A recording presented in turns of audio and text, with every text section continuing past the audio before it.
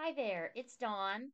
I was teaching a session on Outlook this morning and a question came up. I've heard it before recently, so I thought I would get online and address it for you. So, I've had a few people comment that in their Outlook account they have lost the little icon that shows if they forwarded or replied to a message. So, a lot of changes are happening in Outlook right now. In the account I'm on right now, I am using the old Outlook for the desktop. So, if you are in this version, what I recommend is go to the View tab and go to Add Columns. I don't know, it may be that you just don't have enough space, and that would be one thing to look at, but I'm going to go ahead to the add columns. And the columns that it's talking about are all the columns that are showing for your email. And right now I have icon is the one that we're talking about, the forwarding and the reply.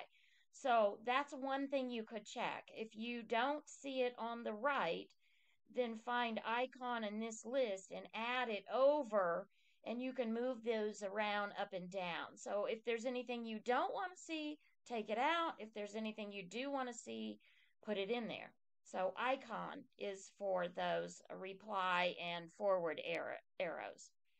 Another thing that you might want to check is to go into view settings, again from the view tab, and there is a reset current view.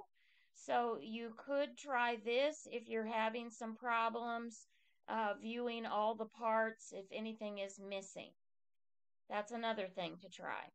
Now, that's not the only version floating around, right? So I'm also going to show you a few things I would try if you happen to be on the web version, and this looks a lot like your version.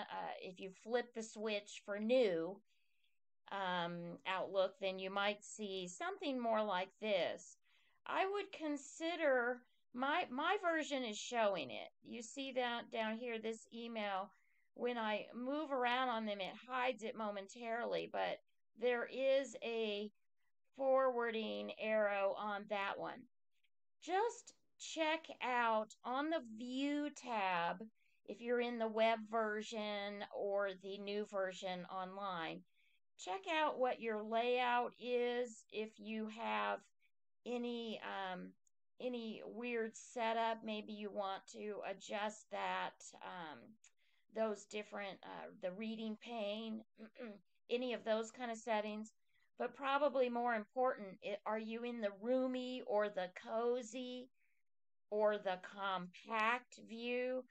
Maybe it's not showing here. I don't know, but I do know that that's been a problem for others. So hopefully some of these things will help you. I also went into the view settings here.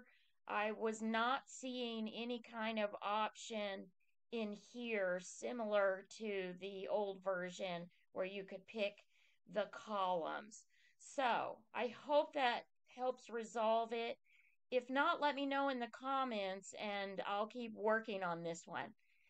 Good luck. I hope that helps.